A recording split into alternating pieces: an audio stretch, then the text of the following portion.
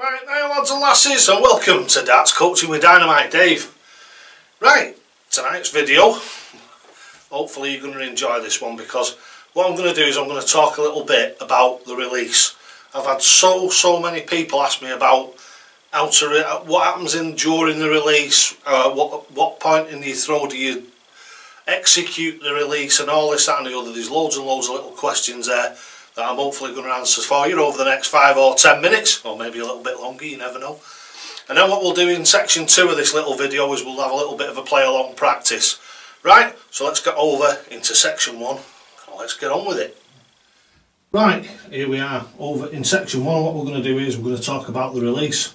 The actual fact that I don't think about the release. Now, a lot of people, as we've spoke about on many occasions, overthink the way that they throw. What we'll say to you is there is consequences for, obviously, early and late release. If your brain is getting in the way and you're holding on to the dart too long, you're going to pull it low, aren't you? That's obvious. If you go too far over the swing before you release the dart, obviously your arm is coming down. If you release before the centre point, your arm is going up, so you're going to drive the dart up in the air. So the perfect place to release the dart is just before the vertical. So you actually get the loft on the dart and you get a nice path of travel. If it's released perfectly on the top, it's neither lifting through the air or going down through the air. The best way for it to go is slightly up. For the simple reason is it's a flight. So the dart is conducting a flight between your hand and the board. So whenever you throw anything, you always have to have what they call a trajectory on it. So the trajectory and then the flight of your dart, so trajectory is a flight. It's a path. So the path between your hand and the board, obviously because you're throwing an object, it will gain height to lose height. So you need to release the dart just before the vertical, the absolute vertical, to allow the dart to come out of your hand and go up into the air and come down into the board. If you hold on to it for too long, as the dart travels through the air, it's come down regardless of where you let go of it. So if you want it to be in a nice perfect place to land in the board, it needs to be just before the vertical. So whether my cameras will be able to capture that or not, I'll try and put it into slow motion and everything for you. So let's get on with it. Let's do it and see if we can get those little bits of capture and see if you can see exactly what I'm talking about. Right, so we set ourselves up on the hockey in our position, fetch the arm up so it's nice and horizontal there, and as we come over, as you can see there, the dart flies in a lovely path to the board.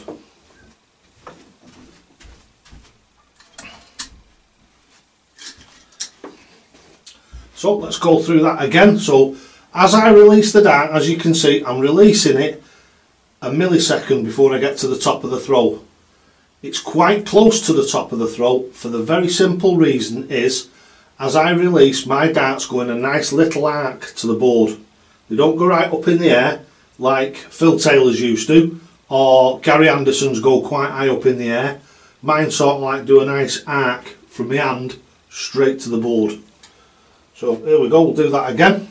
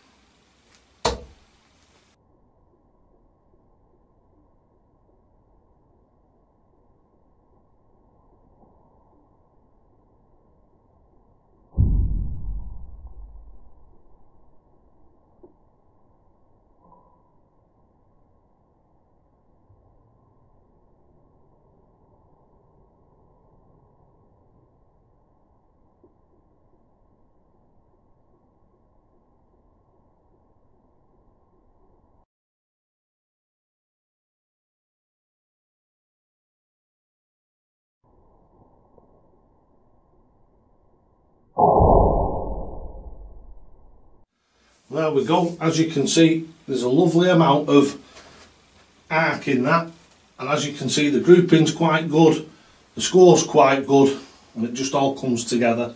So that release wants to be just before the vertical, just after. Drag your darts down. A little bit too early means that you're going to be going out up into the double top and out the top of the board, obviously if it's quite an early release.